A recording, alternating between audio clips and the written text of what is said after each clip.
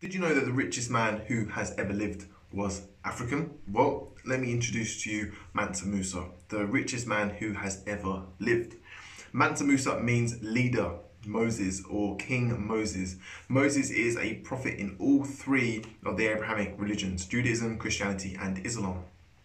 The Arabic pronunciation, Mansa Musa, is a popular Muslim name. Mansa Musa was the brother of Mansa Abukari and inherited the throne in 1324 in his brother's absence whilst he travelled westwardly towards America. African historian Robin Walker describes Mansa Musa as one of the most colourful West African personalities in history. Mansa Musa completed Hajj, an Islamic pilgrimage to Mecca, with 60,000 men, caravans of gold and 12,000 slaves, 500 in front of each horse, each carrying a golden shaft which weighed 3 kilograms. Observers described his entourage as a city moving through the desert. Mansa Musa's net worth was equivalent to over $400 billion. To put this into perspective, the founder of Amazon, Jeff Bezos, his net worth is less than half of that, even though he's the richest man living today. Most of Mansa Musa's wealth came from gold and salt. Musa was a devout Muslim, and his pilgrimage to Mecca made him well known across northern Africa and the Middle East. To Musa, Islam was an entry into the cultured world of the Eastern Mediterranean. He would spend much time fostering the growth of the religion within the empire of Mali. Whilst in Egypt, on his way to Mecca, Mansa Musa spent so much gold that he crashed the gold economy of Egypt. It would take decades for their gold economy to recover, but the people of Cairo would speak of his names for even longer after that.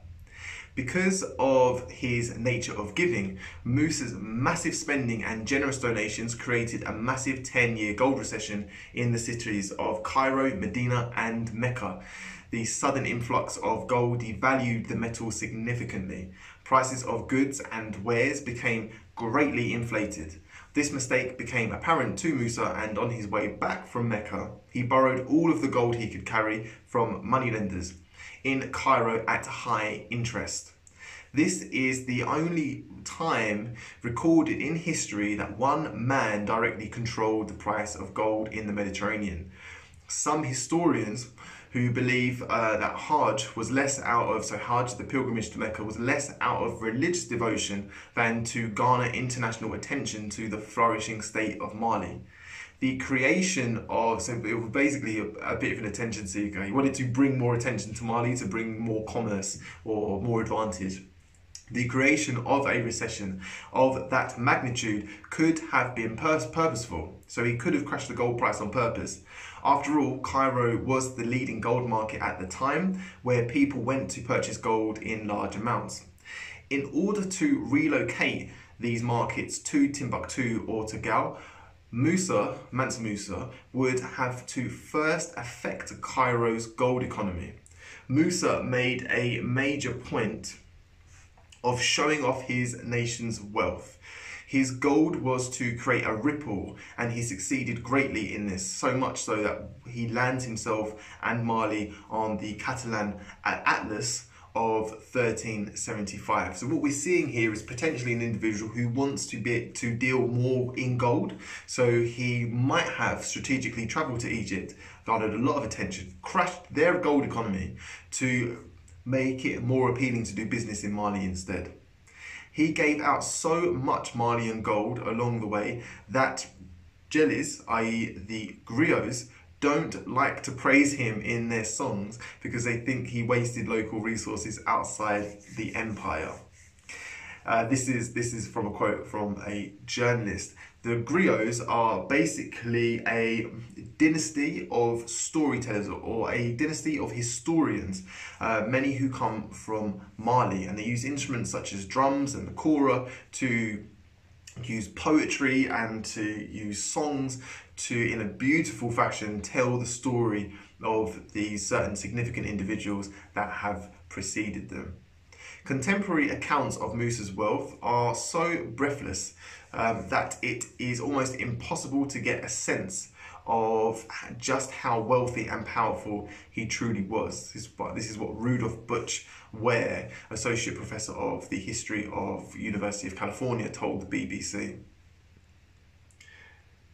Mansa Musa returned from Mecca with several Islamic scholars, including direct descendants of the Prophet Muhammad and an Andalusian poet and architect by the name of Abu Ishaq es-Sahili, who is widely credited with designing the famous, I'm going to attempt to say this, Djinn Guber Mosque.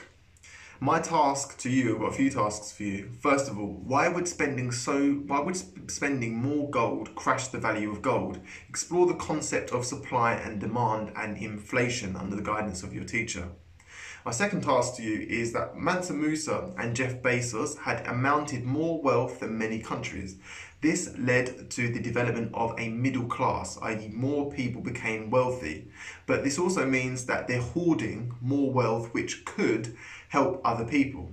I want you to explore the pros and cons of allowing people, especially a very small minority of people, to amount huge wealth versus forcing wealthy people to share their wealth more via taxation. I.e., do you reduce taxes to give people the motivation to accrue more wealth, or do you increase taxation so that those who are rich can give more of their wealth to the state, which can then be divided amongst the people who need it most? Explore these concepts, please, under the guidance of your teacher, and whenever you're ready, we can continue on to the next part of the presentation.